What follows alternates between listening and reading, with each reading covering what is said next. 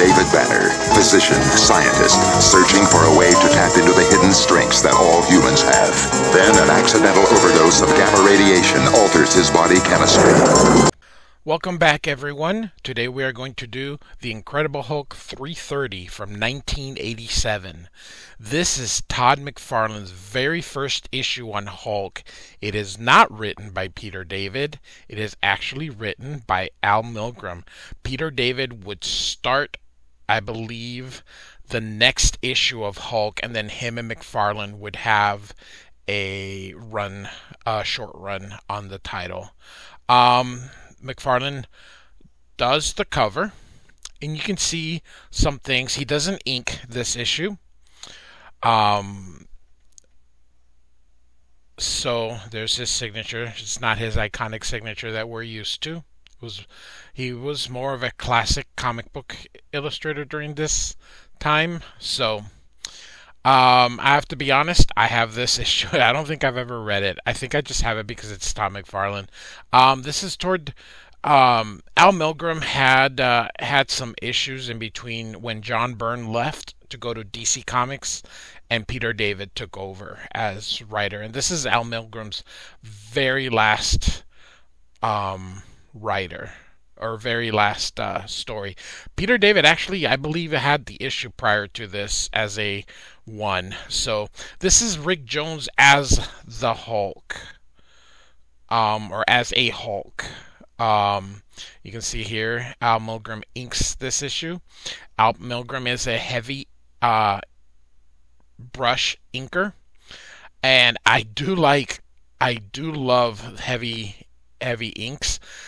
I don't like it on Todd McFarlane because the years and years, it's not his style, but I love me thick inks. So you can just see some McFarlaneisms kind of as he is, and see, even though Milgrom is inking him, you can still see some McFarlaneisms while he grows into this. So, like I said, I'm not quite familiar with this story. I have this issue. I have every issue that I cover, but I don't think I've ever read it. I think I just opened it up and looked because it was McFarlane. I bought it later in McFarlane's appearance. I was a huge fan of his later Hulk work. So this is different for sure. This is Bruce Banner hanging on to Rick Jones. So this is the Gamma base, I believe, because Peter David does continue to use this. And McFarlane, you can see here that the cheekbones and the brow are kind of starting. And we'll see in later on issues that McFarlane really grows into that brow. I've already covered, I believe it was Hulk 340 with Wolverine, which was McFarlane's first inking job on the Hulk. So this is Betty Banner, Hulk's wife, and this is Thunderbolt Ross, who eventually does become the Red Hulk. He dies, but it's comic books. Nobody ever dies. So anyway, like I said, this is Al Milgrom's last issue of Hulk, and McFarlaneisms are here. The way he does his hands, he still does the hands this way. Now the details is different, but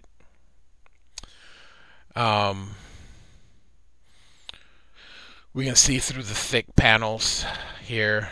Also, the layout is different. It's more comic book layout. We all know McFarlane has these insane layouts that he will lean into. Like I said, this is Thunderbolt Ross, the future Red Hulk. Of course, Red Hulk isn't until about 25 years later. So a lot happens between here and there. So Peter David does a great run with the Hulk. but it hasn't even started yet. So, like I said, this is toward Hulk wasn't selling very much during this time. It was actually on the verge of cancellation, and then Peter David with McFarlane really saved it.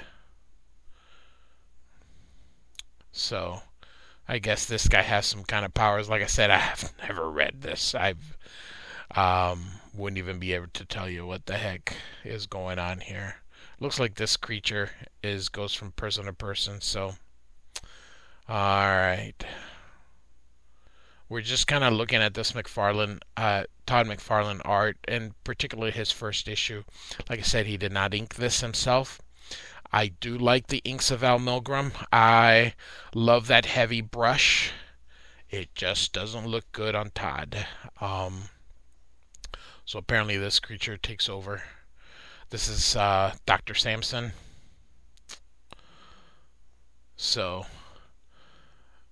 McFarlane is so you can just see the nose. He's very cartoony, and that he still is, regardless of how little McFarlaneism details. So if this type of inking is very Klaus Janson type, it looks great on artists like Frank Miller, even Walter Simonson. Just that heavy brush, like I said, just does not look good on Todd. But this is all very McFarlaneism. All these things, he is just in there. It's amazing how little has changed and how much has changed at the same time. The posing is in there, the close-ups. So I think he only turned into Hulk at sundown, just like the Gray Hulk. So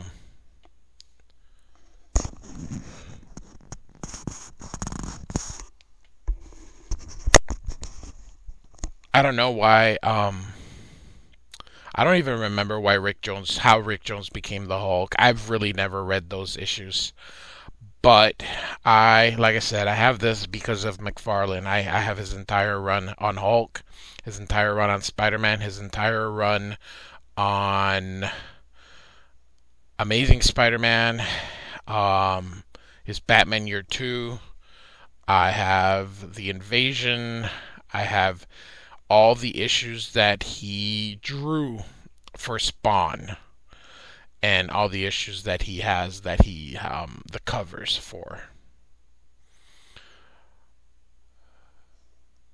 And so this creature looks like he took over Bruce Banner.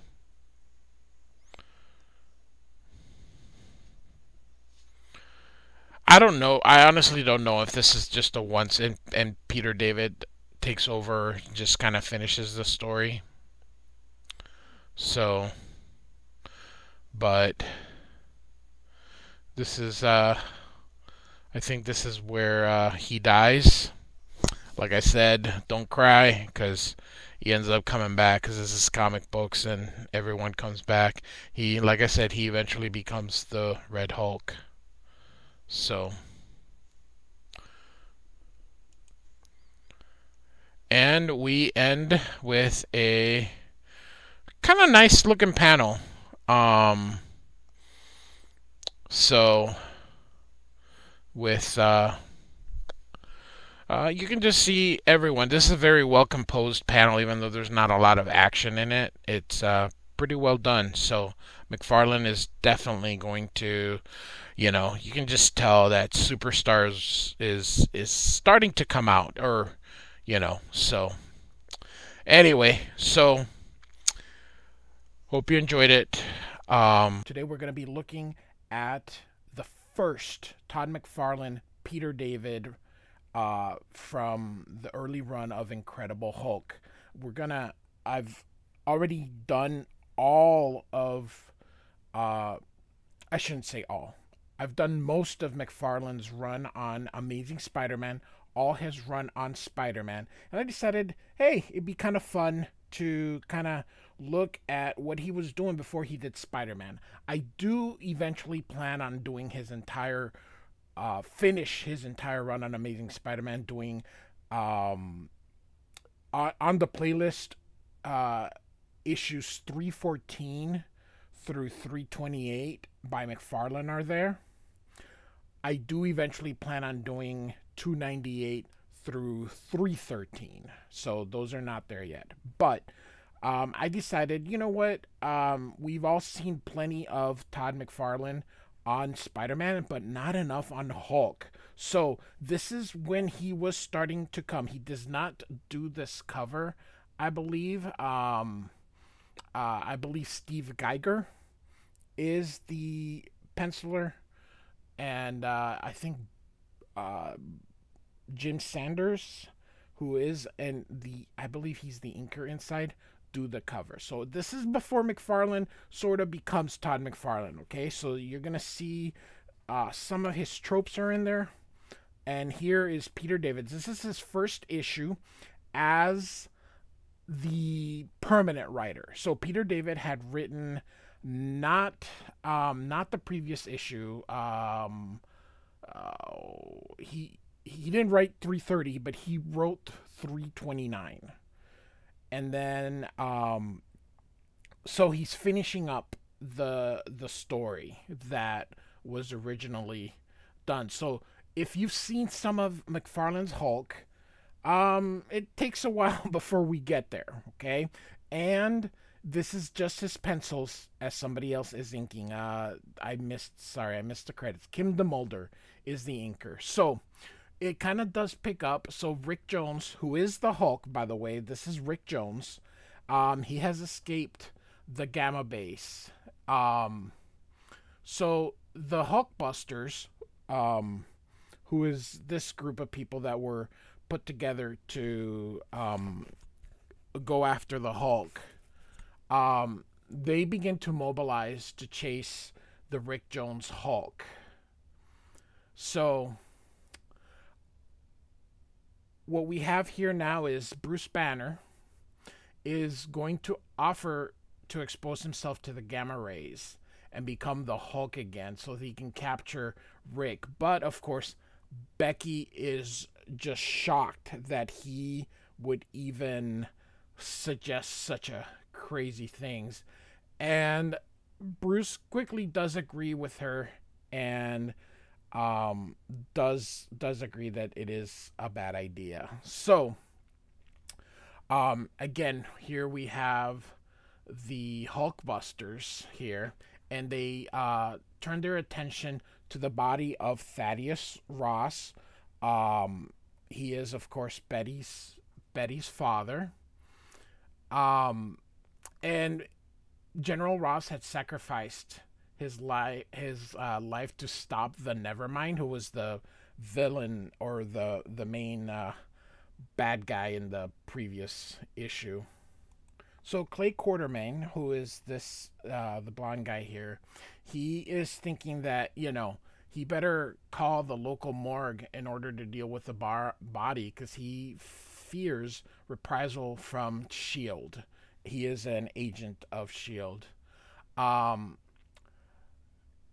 So Clay's going to send off the Hulkbusters to hunt down the new Hulk, but Armand, who is this guy right here, is disturbed with Larroquette, who is this guy right here. He's obsessed with just trying to get the Hulk just destroyed. So now we get Quartermain, who's calling the local morgue, and they agree to pick up the body from Gamma Base, and the man in charge here tells him to bring their new employee Stearns. So Stearns, who we can see here, is actually the leader, who is trapped in sort of a human form. The driver is a little, because Stearns acts strangely because again, he is the leader. So So the Hulkbusters, they're searching for Rick Jones, but here's the thing: they don't know that Rick Jones is the Hulk at this time. So, but they will soon. Um, but we know as readers that it is Rick Jones who is the Hulk. And here in at the monitor area, Bruce, who's right here, and Betty, who's right here, are sort of um, arguing, or he's being pressed. Betty wants him to take some time off from Hulk hunting so they can have some time alone. Um, Bruce again brings up the idea of Wolverine transforming himself into the Hulk, and Betty is just shocked when she learns that Bruce has done this to himself in the past. Betty's upset to hear that the man that claims that his life as the Hulk was such a nightmare would willingly inflict the transformation upon himself, regardless of the circumstances. The Hulkbusters kind of radio in as they continue to argue. They're still, they're saying they haven't found anything, but suddenly, of course, they do find the Hulk, and he's taken Hideko's ship. This is a very cool panel here. Um, Notice if, like I said, the things aren't there yet. The nose, the brow, but they'll come. So they're engaging the Hulk basically, and she needs to get the Hulk off her. Um, and he's gonna destroy the ship. And Banner is yelling for Rick um, to let go and not to let the Hulk win, and asking her to let her go. And this right here, I don't know who this is. If this is if this is Larock or whatever, but they're gonna try to see if they can goes into do some fancy flying, and they're gonna go through this thing here and hit them, or through that cliff. So they let go, and now they're gonna shoot. So, um, at during this time, they had created the Hulkbusters to destroy the mindless Hulk. There was a time that Bruce Banner and the Hulk had been split, and the Hulk was mindless. But this is different now. And John Byrne was the creator in charge during that short run, after he had left Alpha Flight. So, and Betty is as Stearns and the assistant have come to take away the body. You can see how distraught she is. So when Bruce tries to console Betty, she angrily tells him to stay away from her. He had promised a better life, but of course, they're not. His assurances are met with skepticism. He decides, I started this and I'll finish it. Bumps into Stearns accidentally, and Stearns sees the Hulk in there, and he thinks this will give him the power that he needs. He's trying to become the leader again. He's told by his coworker to get moving, so he complies, and they load General Ross in there, and you see this little wrench, and of course, don't show something unless you're gonna use it. So we know that something's come up. This guy's like, oh, I'm gonna be retiring soon, and I don't have to deal with any of this. And notices that they're going a different way. Real quick, you can really see McFarlane, the penciler, just becoming really, into himself. The way the panels are composed, not quite yet, but you know, it's all in there. Once he starts inking himself, things get really really good. So anyway, so he's admonishing the leader, what she doesn't know is the leader, and he's like, whatever you say, and then suddenly, bam, bam, bam, bam. So, because these are comic books, we don't know, we're not showing if he kills the guy or just knocked him out to sleep, but we can probably assume that he's probably not doing well here. It would have been nice to see like a little bit of blood. So he just says, "Hey, go back in the back and be quiet, or I'll get rough." So we will assume he's still alive, but you never know. During this time, kids still read comic books, and a lot still do. So this is always all like PG. So a quick disclaimer, and I should have just said this at the front. I own all these issues. Every issue that I'm showing you, even though I'm showing them to you digitally, I actually own them. I actually have 2 copies of this issue. I have a good copy, and I actually have some readers' copies, which are pretty beat up because I really read this so much. I love, love, love, love Todd McFarlane, and I did what a lot of high school kids do. So, I also have the John Byrne run, which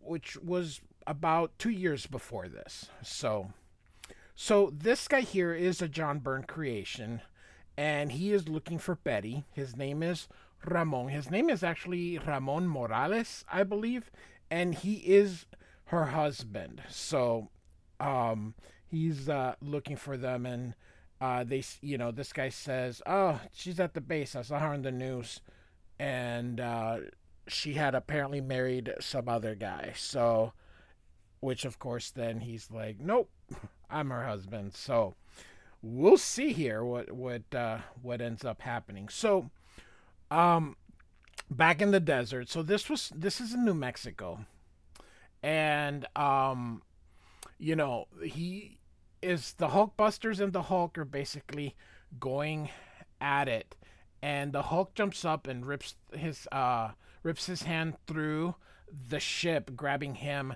in the ankle, and basically crushes it. And they we just gonna have a pretty standard Hulk fight coming up here. So they know he's Rick Jones, so they don't want to kill him, or at least this person, one of them, doesn't want to kill him. There's just too many people. I keep forgetting who everybody is, so you'll forgive me here. But I think Armand is the one that sends this electrified net. But the Hulk quickly whips the net back into Sender's ship, and basically is free from it, and then punches the ship. So he needs to eject, and he does, but unfortunately it's too low, so he lands very hard, probably broke his leg, but at least he did not die. And so the Rick Jones Hulk is essentially just destroyed them. So the Hulk basically leaps away, and they convince, Larroquette wants to go after him, but they convince not to keep pursuing Rick. So at this moment they stop. So Bruce had like another secret base, and he drives up to it, and he is convinced himself that he needs to become the Hulk in order to bring in Rick Jones. So he uses the gamma projector to become the Hulk once again. Now this is the Gray Hulk, as he had been the Gray Hulk prior. but this is the return of the Grey Hulk essentially, and he had been tricked essentially by the Grey Hulk. The Grey Hulk had influenced him and used that influence to turn him that convinced him that he needed to be the Hulk. So, I can't imagine how great this panel would have been if McFarlane would have drawn it the way he draws the Hulk now with the big brow. But you can still see, it's coming. So the transformation, you will see McFarlane's Hulk just really, really, really change how he draws him. So, and he doesn't want the process to be undone. So the Hulk destroys that device to make sure he never turns back. And of course, Stearns is so upset because this is what would have turned him back into the leader. And when the Hulk grabs him, he does tell him that it is him. And he tells him that if he can help him restore his lost powers, and he will help him restore, and he will assist in Rick Jones returning back to human. So, this concludes the issue. I just have to tell also people, I really do like Peter David. He is in my top 10 of favorite writers. He was in the Hulk for a long time, so he really. But this is his first issue, and you can already, he settled in already, and just immediately, and just turned everything into himself. So he finishes up this story, which is not his. He's finishing up somebody else's story, but then he's going to start, making all those really cool things. I don't know if we'll be able to cover every issue of Peter David's run. It was a long run, but we'll certainly give it a try. So, like and subscribe, and thanks for listening.